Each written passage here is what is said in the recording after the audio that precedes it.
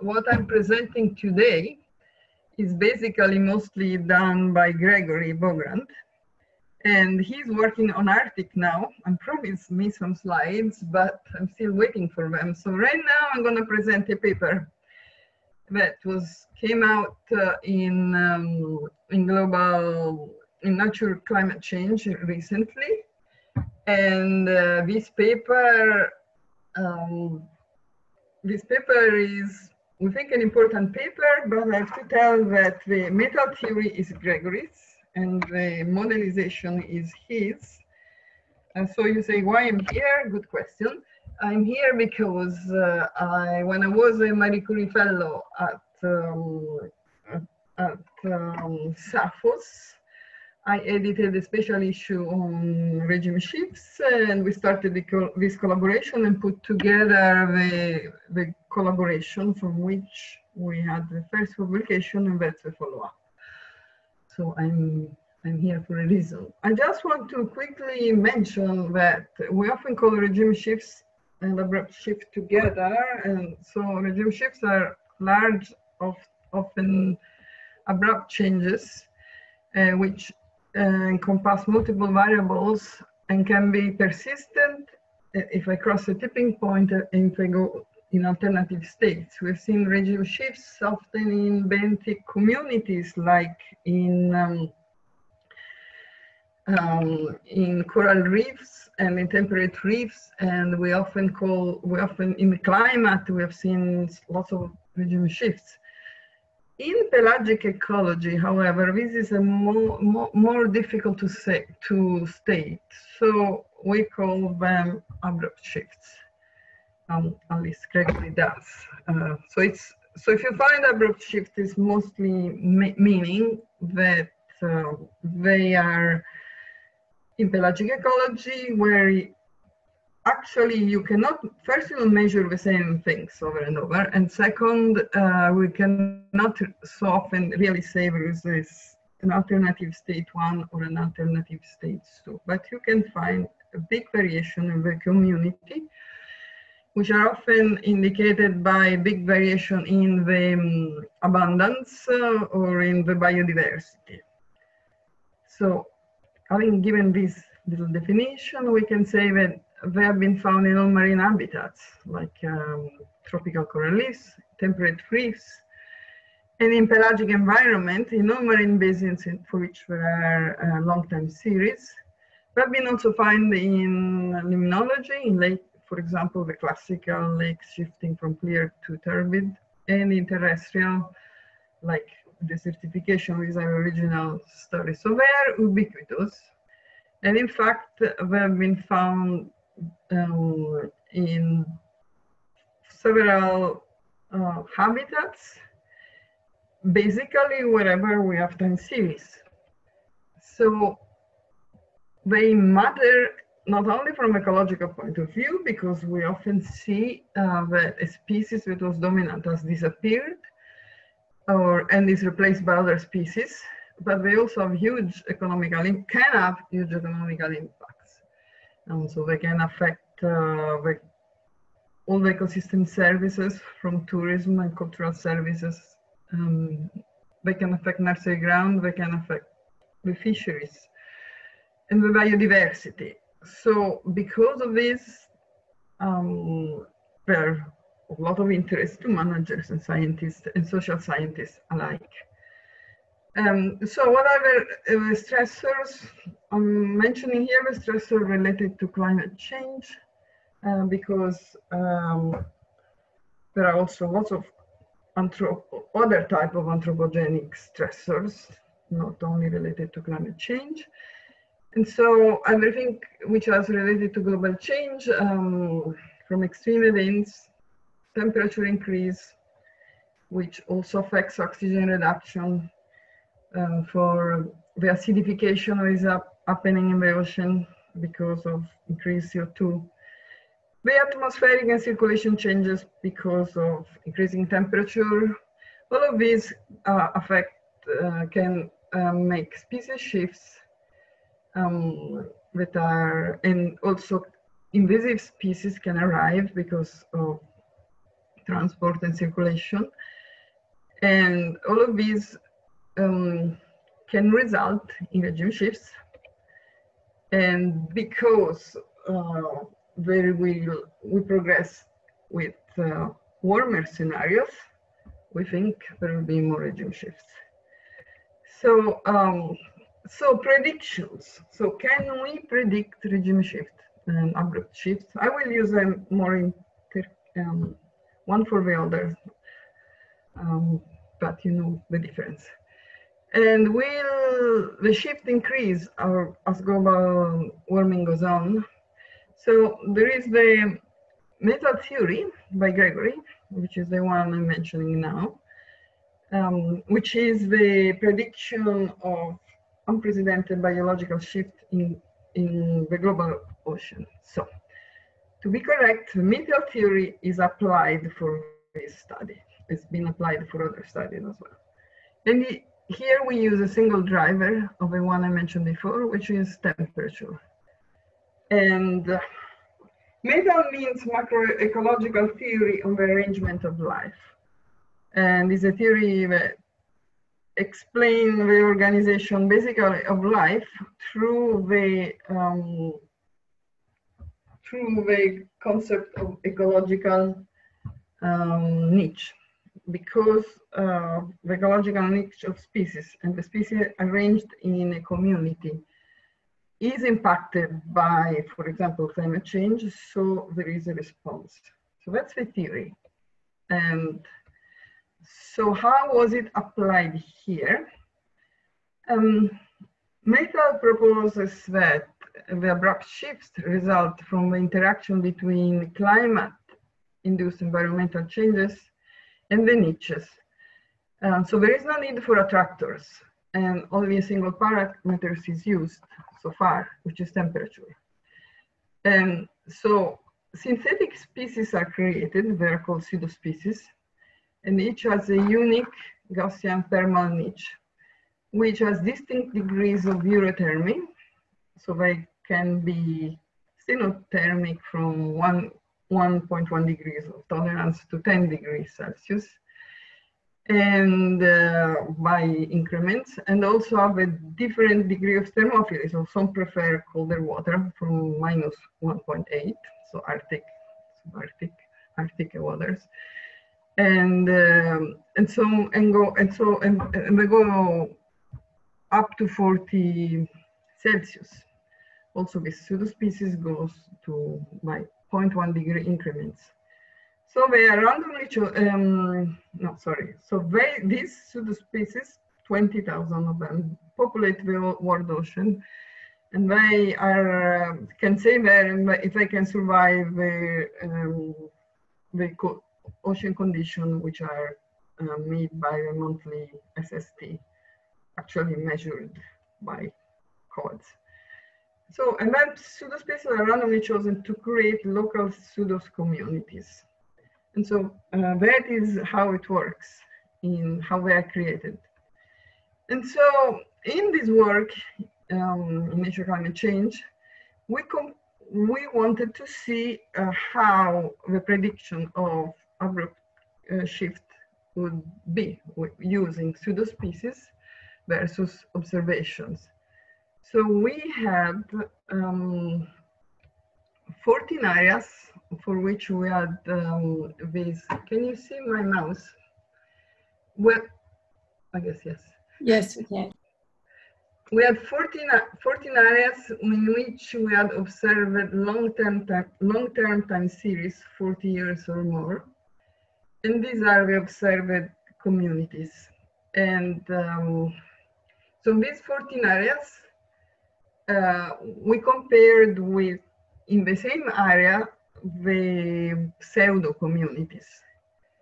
And the first test were area by area. Each area were observed communities versus predicted in gray.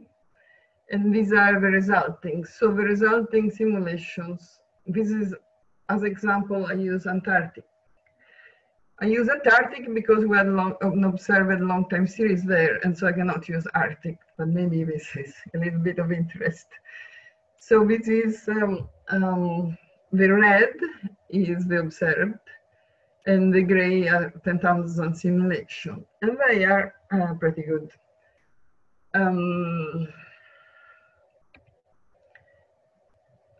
The second tests are, so these are, sorry, these are principal component. The second test uses global. It's on a global scale. So now these are averaged over these 14 areas, and also the equivalent predicted communities are averaged over the same areas.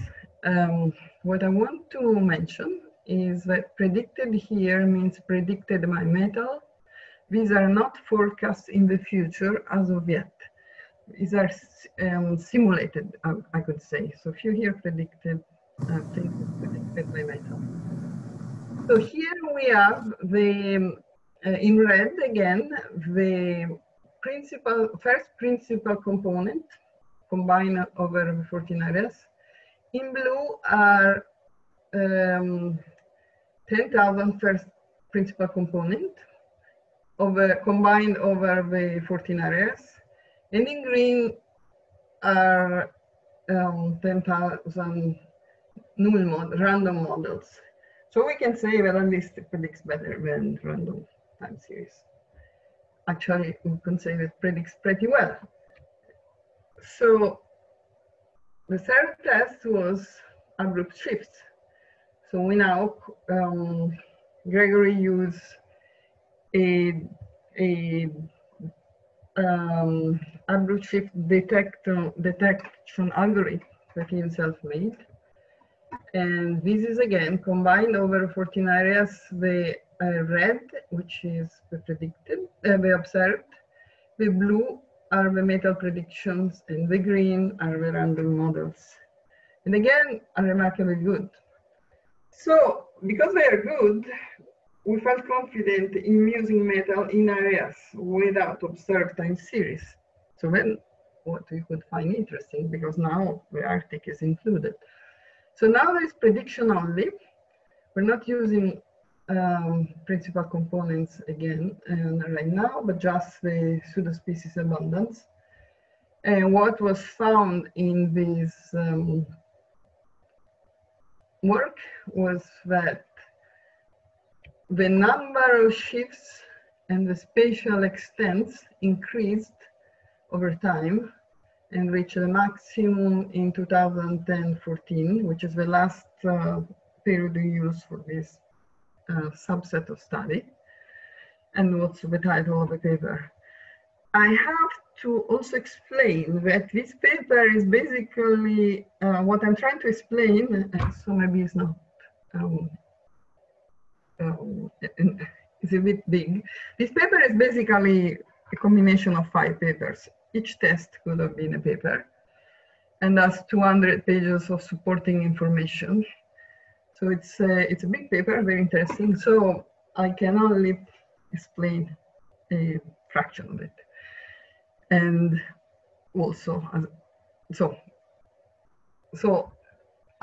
when we compared the global shifts of the predicted series all over the world, we notice the change in time, over time in spatial extent, which suggests that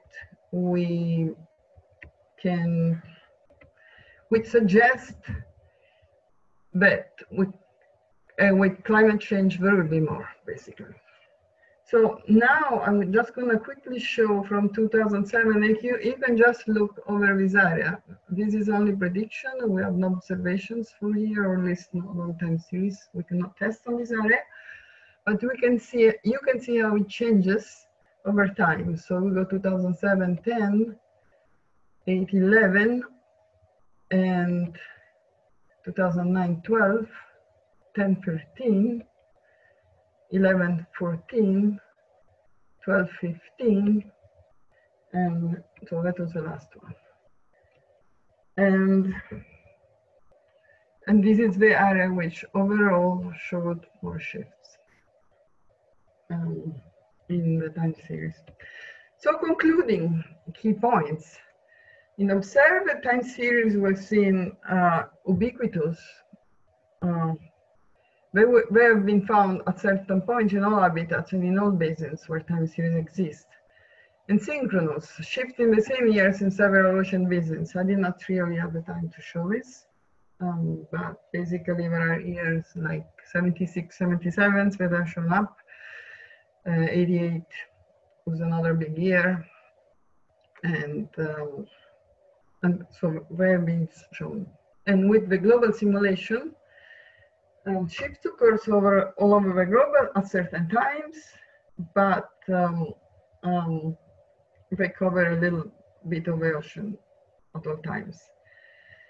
But unprecedented magnitude and spatial extent in the last period studied, 2010 and 14. And what is novel is the metal prediction can be used in areas without observation in addition to monitoring programs. We think, we believe it is possible. So what is actually Gregory doing is actually working on the Arctic. You see very interesting results. And that was the plan to present today, but it's gonna become a presentation part 2 because I don't have the slides. And so as we move with climate change and we can see that multiple future interacting climate tipping points converge, regime shifts are always going to be more important and can have more and more economic implications. So, well, that's the end. Thank you. And I thought I had Gregory somewhere, but I don't find it. So, but I can, somewhere there is a metal theory link again.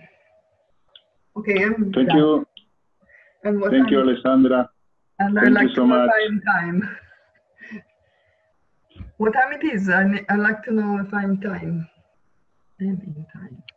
You did great, Alessandra. It's it was just 15-20 minutes. I want to clarify for those who joined later. The original presentation that Alessandra was going to give us was Arctic only, it was Pan-Arctic, but there was a problem with the slides. So we decided today to have part 1, global scale, and at the later date, we're going to have a part 2, which is going to be Pan-Arctic. So this was a sort of introduction to the methodology, especially the metal approach or the metal model. And we will try to get the second part, which is Arctic specific, later in the calendar year. Are there any questions for Alessandra? Yeah, this is Francis. I have a question. Go ahead. Thank you. Hi, Alessandra. Thank you very much for the presentation. I guess my questions are about the model setup. Does the model allow for a spatial shift to another thermal preference, or is it just changes within one place?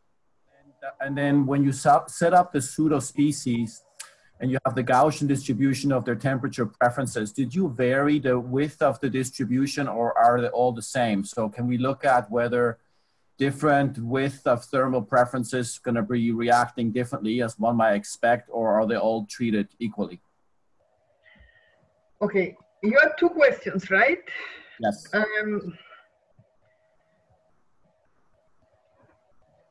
I've not done the model, so I will try to answer it, but I may not be able to. But I can find these slides, how the species are created, because it's a hidden slide somewhere. I think I have it.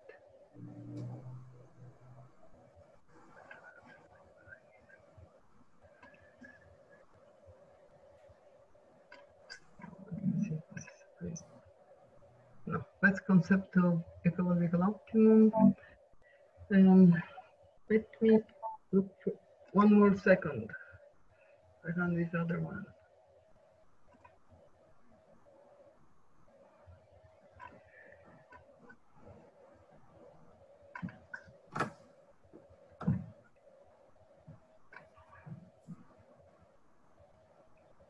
No, I canceled it.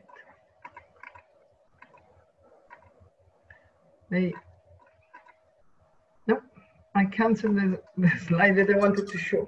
So anyway, I thought I had it hidden, but it's not here, and I cannot really go and retrieve it now.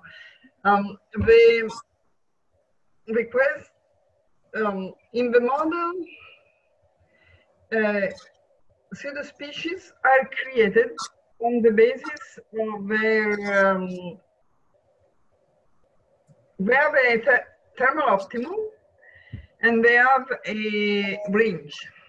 So, and these are created in big numbers, and then they go and populate the oceans. So we cannot say no, but the ones who don't have the ones whose thermal parameters are not appropriate, so for example, are still terms, and they are in an area which big changes of temperature, they don't survive there. And so the others who have a thermal optimum not right, so the ones that are warmer species will not survive in the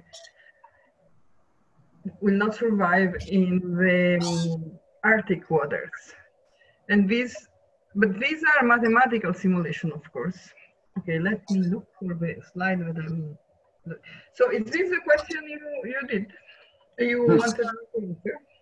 Yeah, thank you. And maybe I can follow up by email too. So basically you're saying it does not, they don't shift geographically. Basically, if where they are supposed to be, the temperature regime changes to be outside of their optimum, they disappear. In this application, the shifts that you see are over time. I'm quite sure geographic application can be made, but in this one, they're not. They just don't survive. Yeah.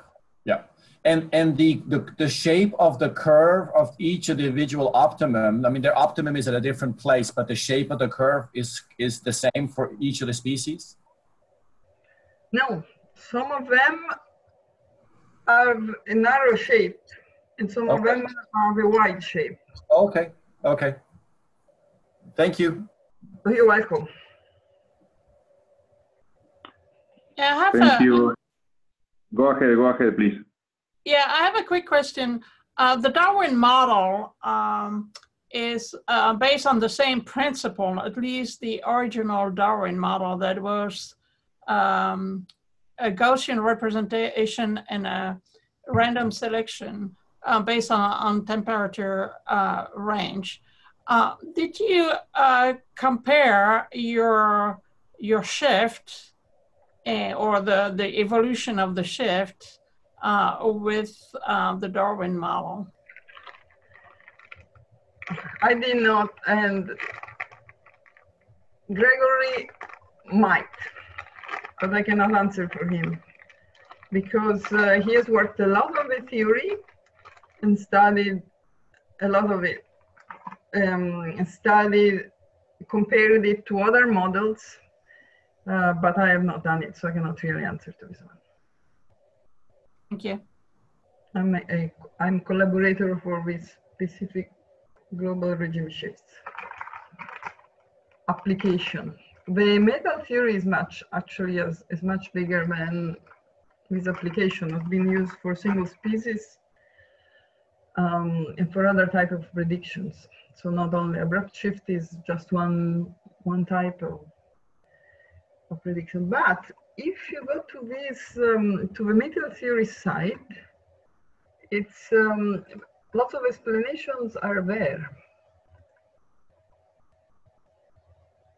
One second. So it's here.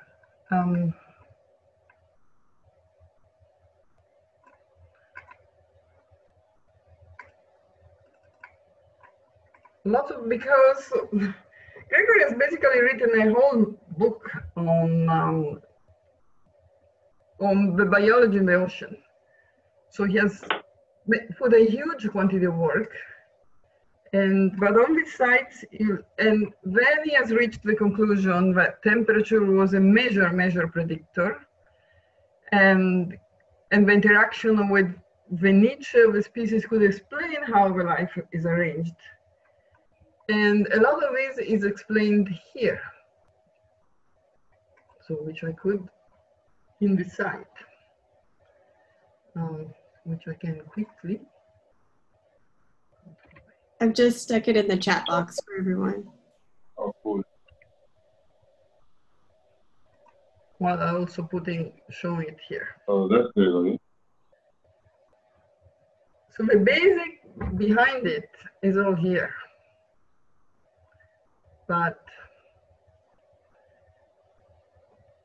at the species level, the references, and not only, but Gregory is very willing to work with everybody who wants to use it for another type of test.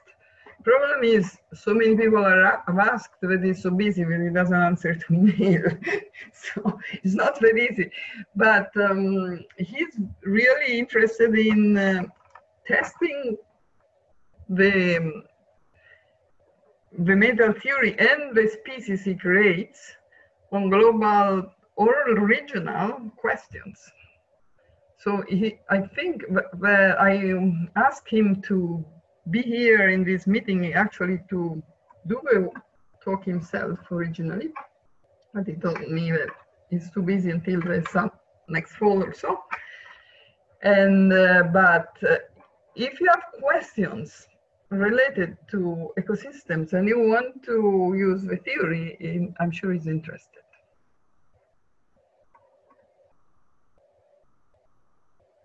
Maybe you want to look at this. Well, too long. This is too long for here. But I encourage you to check it out. Are there any other questions for Alessandra?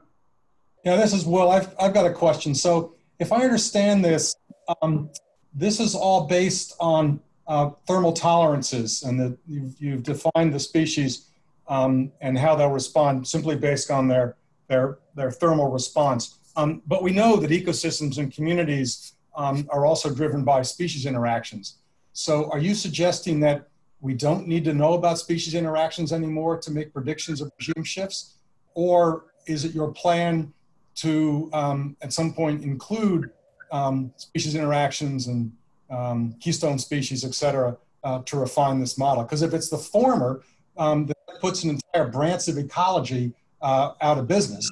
And if it's the latter, I'd be interested in how you think you might go about that. Thanks. Okay.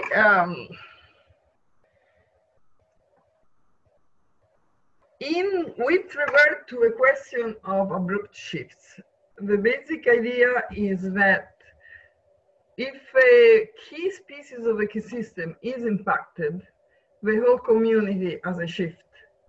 So that can be for the bioconstructors, or can be for the top predators, or can be for the main food for the fishery there. So if there is a community in which some species are central, they can get a shift, while other communities, even if there is a similar warming, do not experience shift. So in this sense, sometimes the species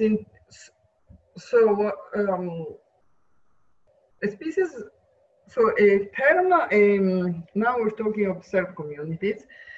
A community which has a species which has a thermal tolerance, which is already borderline, and then the temperature increases again to the point that the species cannot survive, then that community, then the species may have a decline or a collapse, and can result in a community shift in which the species interaction is, of course, very important. because the whole community is interacting with the species and is shifting. But the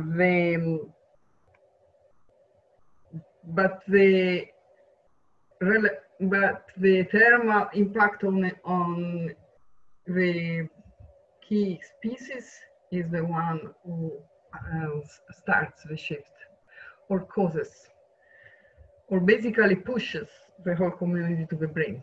So I don't know if I answered exactly, but what I am trying to say is that with thermal,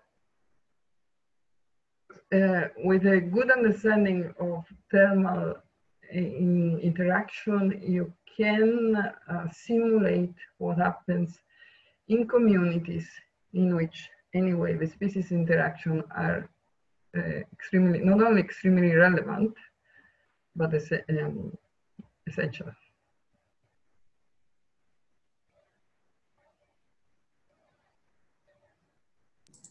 Okay, thanks. I'll take a look at the webpage too. Thanks.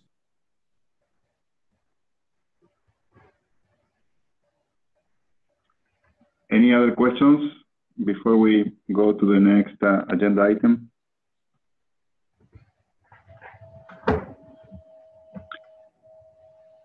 Thank you, Alessandra. Thank you once more. And we look forward to have a part 2 for the work on the Arctic that Gregory and you are doing. Thank you once more. You're welcome, and thank you for inviting. Bye. So the next agenda item is member updates. And in this part of the call, we invite all members to share announcements, findings,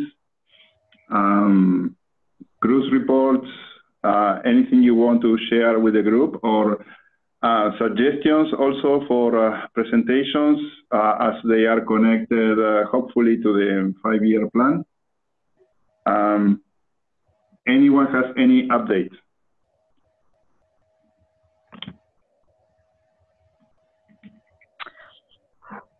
This is Jackie. I'll just update you briefly. We had the Arctic Science Summit week in Russia, and I would say that we had discussions between the countries involved in the Pacific Arctic Group, and we will have a fall meeting in China for that.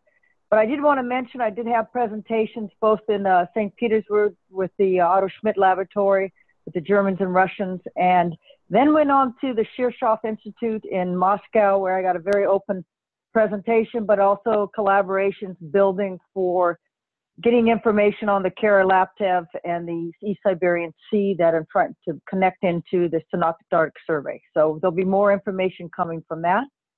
The second thing, there is in the RICE, which is where it's a call for using ship time from other countries. There's a web page that I'll put on, if it's not already there, on the MECT site.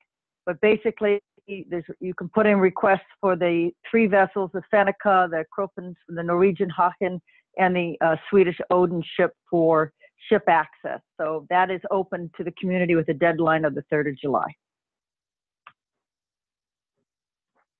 Thank you, Jackie.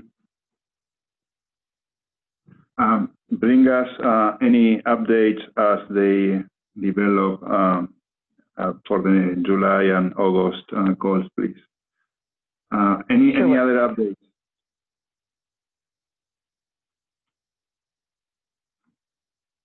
Oh, yeah.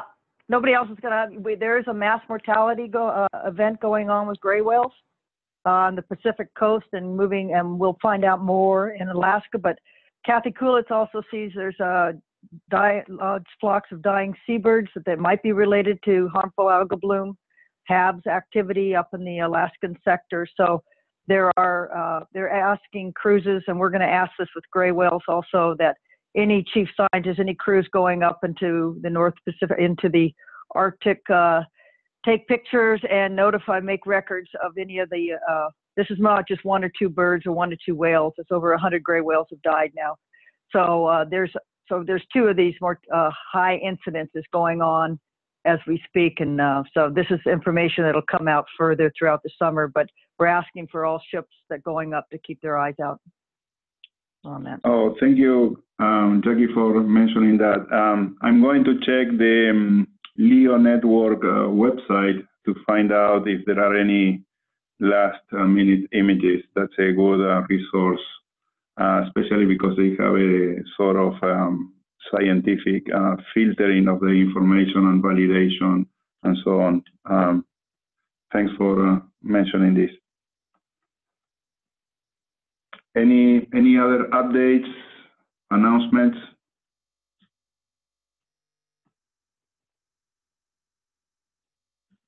Oh, this is Danielle Dixon. I just wanted to update the team and let you know that we had a really great team leaders workshop with IARPIC last month, and we're working right now on finalizing the plan for our webinars for the coming 9 months or so. So we've got a great lineup for you, and we'll tell you more about that on the call next month.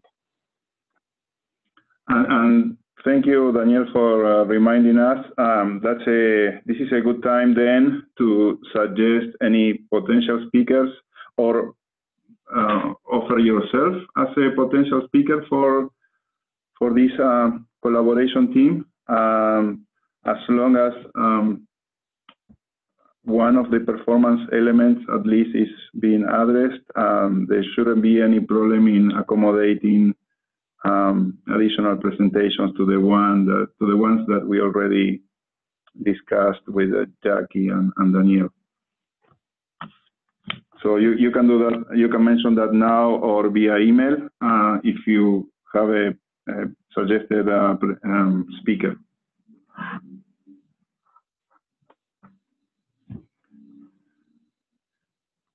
Any other comments, questions, updates? This is Jackie again. I'll just go ahead and say that Arctic Frontiers 2050, the deadline for early registration is in July. That's the meeting in September on, futures and policy. It'll be at the National Academies. And then Ocean Obs, the one meeting in Hawaii, they've extended their poster to the 27th of this month. So if anybody wanted to submit a poster or go to that meeting that is held every 10 years, that's a deadline coming up in 2 days. Yeah, the registration goes up after July 10th, I guess, if I remember right. So it doubles. Right. So if you're planning to register, remember that.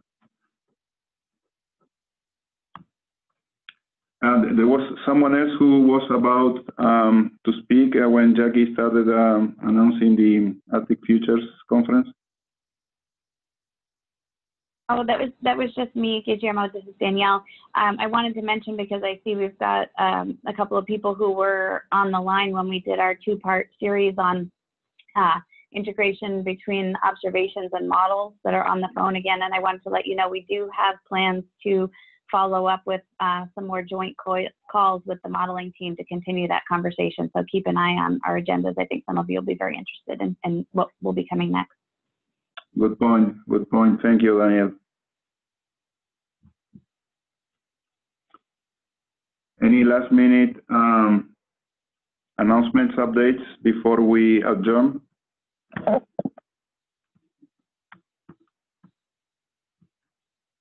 If not, our next meeting is going to be July, help me out, Mary.